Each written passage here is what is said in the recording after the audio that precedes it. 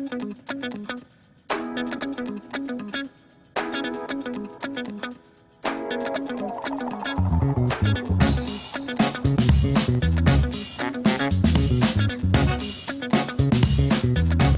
some reason, I remember getting busted sitting in a cart as my mom was checking out a Kmart singing that song, I Want to Know What Love Is. Is that Foreigner, maybe?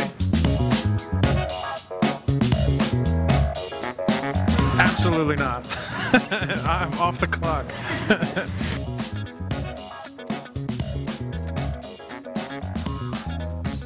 That is the best question I have ever been asked, hands down.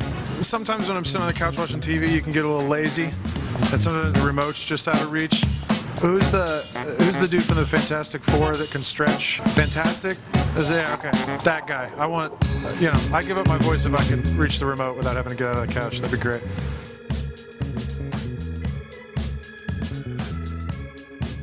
Still to this day, I think permanent. Every song I've ever written, I hear in my head a certain way when I'm writing it, and very rarely does what I hear in my head come together completely as is in the studio. But with that song, when I was writing it, I heard it in my head with just piano, vocal, and some strings. And I remember going to Conway Studios in LA, and we recorded it live with me in a vocal booth, a piano, and was it a 20 or 40 piece orchestra? Maybe 20. Did it in 2 takes.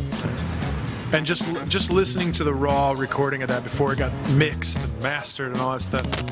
And that was heavy. Like everybody in the room was crying, I was crying. And I think that moment kind of encapsulates why I got into music in the first place.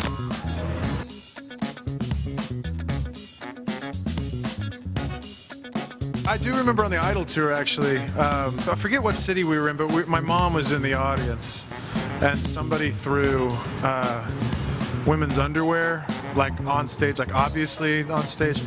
And I didn't quite know how to react because I could see my mom, like in the audience. I had no idea how to proceed there. So that's up there, I think, for sure.